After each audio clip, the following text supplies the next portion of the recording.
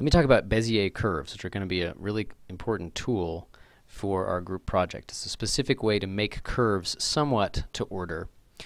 First of all, let me just remind you that we've got some wonderful rules for derivatives and like velocity vectors. If I take d by dt of, say, like t times the vector 2, 3, 1, there's a couple of ways to do that. One of the ways is first do the algebra. That's 2t, so that doesn't look like a t, 3t, t, and then the derivative of any vector valued function, the velocity of a curve, if you will, is just the derivative of each part. Okay, but there's a slicker way to do this, is to think, well, this is just some constant vector. Let's just call that a, 2, 3, 1. And so this is the derivative of a scalar function times that vector. And one of the rules for derivatives is this is just a constant. It's a complicated object in terms of the geometry. It's a vector. But in terms of calculus, it's simple. It's a constant. Constant times anything, that just basically comes out. Okay, so it's going to be just derivative of t times that a. Well, that's just 1 times a, and indeed, that's this guy. Okay. Similarly, if this had been a t squared, okay, we would have taken the derivative of the t squareds, and we would have gotten something a little more complicated, 4t, 6t, 2t. But here, we don't have to change as much. That's just t squared, and this is just 2t. And indeed, this is just 2t times that constant vector a. So I want to remind you that we can have this kind of technology, and this could be a variable function as well, in which case we have a more complicated product rule. But we're always going to use it where this is a constant vector and then times some scalar function. So after that prep, algebraic prep, I want to talk about the idea of Bezier curves. I want to create a curve that starts at a certain point, and as usual, we're going to think about them geometrically as points, but we're going to manipulate them as vectors. So really, we've got an origin somewhere, and really all of these guys are kind of vectors coming out of the origin. But let's not worry about that. Okay, so we're going to write it as a point, but call it r0, a vector. And then I want it to go from r0, and in a minute you'll see why I call this r3. I want it to go towards r3. Well, the simplest curve would just be a straight line, just zoop like that. That's boring, okay? And it's not too hard to create a straight line. But we want a curve, and we want to be able to control it. Well, a nice way to control the curve is to not only talk about where it starts and ends, but what direction it's going in as it comes out of the starting point, and what direction it's coming from as it goes to the ending point. Let me make that more clear. Let me give another point. I'm going to call that R1. And I'm going to make sure that the curve, I want to create a curve that starts out in the direction from R0 to R1. So there's a vector here. And I want the velocity vector of my curve to be parallel to that. Maybe not exactly that. We'll see if we can make it exactly that as it starts out. But basically, it goes out in that direction, and then it starts to curve, maybe right away. But it's going out from that point towards R1, and then it starts to curve. Well, symmetrically, what I can do is have another point, R2, and what I can do is I can have the vector here. It's going to be most symmetrical if that's the direction it's coming from as it comes into R3. So I want to create a curve that as it goes into R3, it's as if it had been coming from R2. Okay, so it's going to be this vector. It's coming along this vector, going from R2 to R3. So it's starting at R0, ending at R3, going out towards R1, and coming in as if it has been coming from R2. Okay, so let me actually give you a little interactive demo here. Okay, so this is a website. This is on GitHub. A nice little interactive demo. So here's they have them P1. I had them as vectors because it fits more with our terminology. They have P1 through P4, and I like doing 0 through 3. So they have P1 through P1, P2, P3, and P4. The P1 and P4 are the points, the actual starting and end points of the curve. But P2, that's another control point. It's something you don't almost ever expect to be on the curve, but you can see that as I move that around, the curve is always still tangent to that line P1, P2 as it starts out from P1. And then the P3 controls the direction it goes into P4. And you can see I can get a pretty good variety of shapes with this.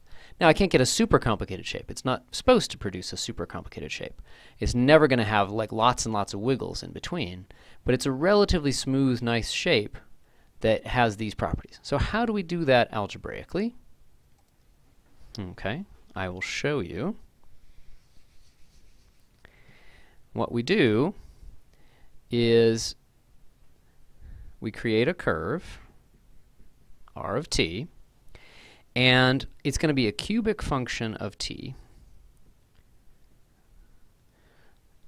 It can be fun to derive this from first principles, and I'll refer you to the Wikipedia page on Bezier curve, because they have a lot of good stuff on that page.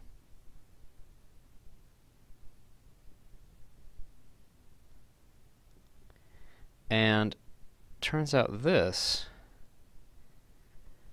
gives us exactly the properties that we want. Okay, so we can check those properties. It's a great exercise in vector algebra. First of all, oh yeah, and then t is going from 0 to 1.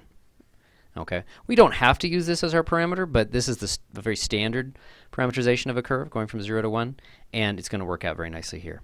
So we'd like to know that r0 is the starting point of the curve. It should be r0. I shouldn't have erased my picture. Okay, I don't know if this is a really realistic Bezier. Okay, so here's r0. Here's r1. Here's r3, and maybe right here is r2. Okay, r of 0, that's easy to calculate. All these guys have a t in them, so they die, and this is just 1. Oh yeah, it's r sub naught. R of 1, we're not taking velocities or anything yet. Now, all of these guys have a 1 minus t in them. They all die when t equals 1. Oh, this is the one thing that lives, and it's r3. So as advertised, it starts at r0 and ends at r3. Now, more interesting is the derivative. Well, let's take the derivative here. So this is where we can use the fact that these are just constant vectors. They're just going to stay along for the ride, just like any multiplicative constant does in calculus. And I'm going to take the derivative of that. Okay, so 3 times 1 minus t squared, times a minus 1 with a chain rule, times r0. Plus, we got a little product rule here. Okay, 3 times the quantity. Actually, let me give some room. 3 times the quantity, well, derivative of t is 1. 1 minus t squared. And then plus t left alone times 2 times 1 minus t, with the minus sign again. So that's going to be minus. All times r1. We'll simplify that in a minute. Plus 3, again, quantity, let's see, 2t times 1 minus t. And then plus t squared, derivative of 1 minus t, okay, that's just plain minus 1 times r2. And then this is the easiest one, plus 3 t squared r3. Okay, so let me see. I still want that formula up there. Let me squeeze it in here. Okay, so what's r prime of 0? Well, notice that there's a lot. Oh yeah, I was going to simplify these guys. Actually, so let's simplify it one more time. Okay, so this doesn't simplify too much. Minus 3, 1 minus t squared r0. And then plus, now notice this still has a 1 minus t factor in it. So it's 3, 1 minus t, and then what's left over is a 1 minus t minus 2t. So it's 1 minus 3t. And that's times r1. And then this guy has a t factor in it and a 3. If you factor out a t, this is a t, not a plus. Okay, I know I'm being sloppy. So factor out the 3 and the t. You've got a 2 minus 3t times r2, and then plus 3t squared r3. Okay, so I can now erase this.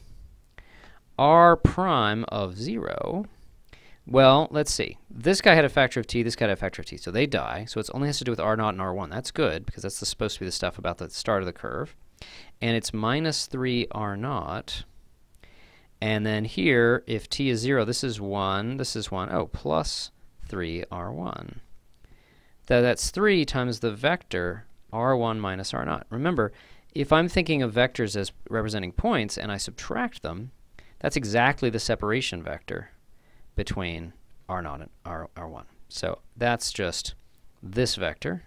And it happens to come out with a factor of 3. But it's just nice to have this very, this formula, the 1, 3, 3, 1 pattern is very reminiscent of like Pascal's triangle. It turns out that it works very nicely when you have that 3. Okay, so, and in any case, we just wanted it to be parallel, to be in the right direction. R prime of 1. Now the 1 minus t guys die. Anything with a factor of 1 minus t dies. Here, this is 3 times, minus 1. You get minus 3r2, and then plus 3r3. Voila. This is 3 times the separation vector, r3 minus r2. And that's exactly this vector. And going in the correct direction, remember this is supposed to become as if it came from r2. Okay. So that tells us that this is a relatively simple formula.